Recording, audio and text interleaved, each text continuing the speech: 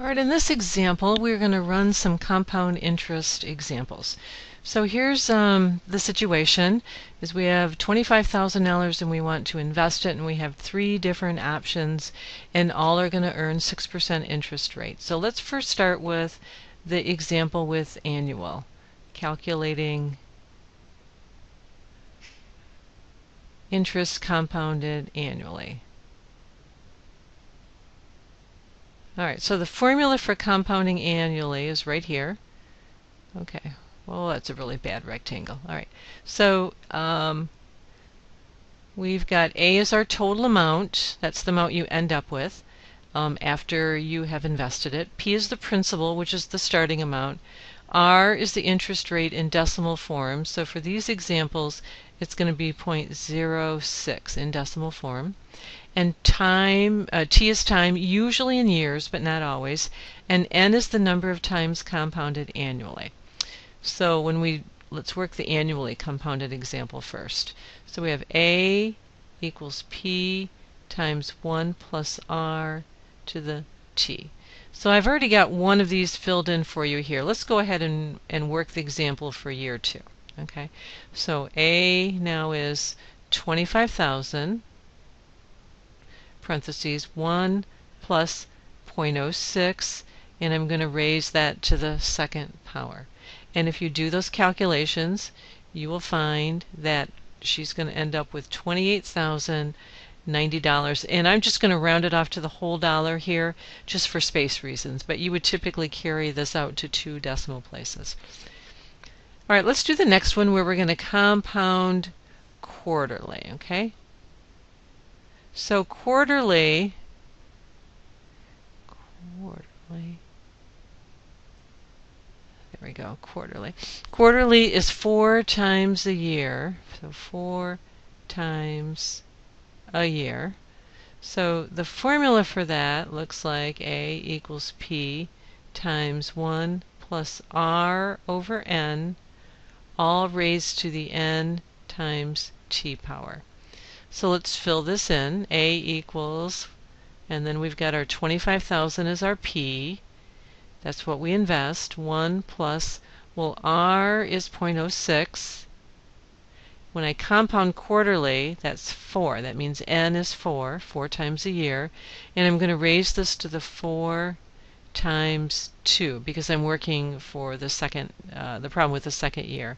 And don't forget to multiply these things together before you raise this to the power of 8.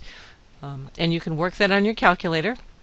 And when you do that, you should get 28,162. So before we go any further, I'm just going to write these values in right here, because I'm going to come back and refer to them when we do the next one. So this one was, what, 28,090. So already you can see when you go from compounding 1 time a year to compounding 4 times a year, you are earning more money.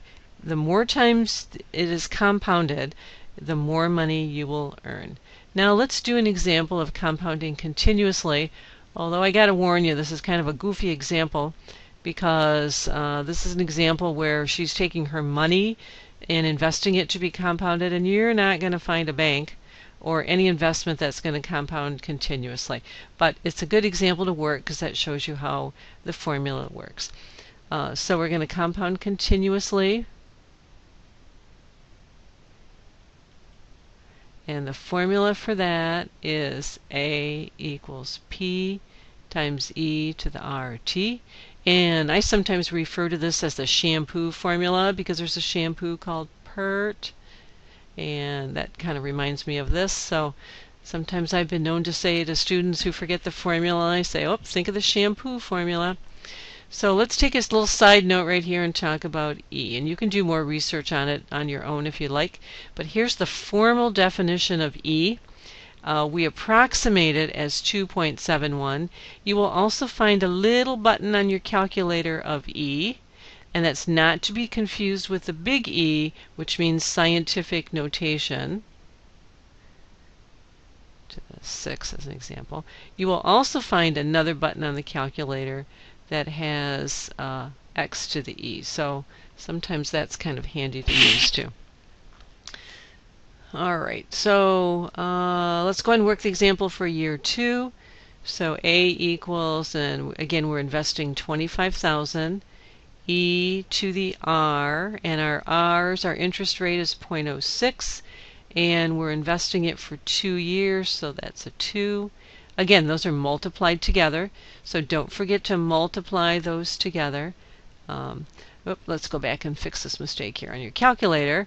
I think the calculator button, I don't have it right in front of me, but I think it's e to the x. There we go, that looks better.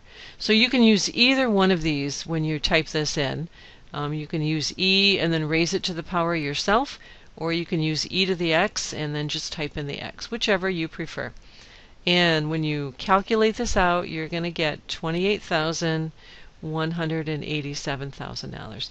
And I encourage you to actually do these calculations, make sure they match mine. Ask me if they don't, and then maybe it's just it's obviously then just a keystroke that we need to fix up here. So you'll notice that when we compound continuously, we even make more money. So the more often you can compound, the greater amount you are going to make. So this is the end of the video on compound interest.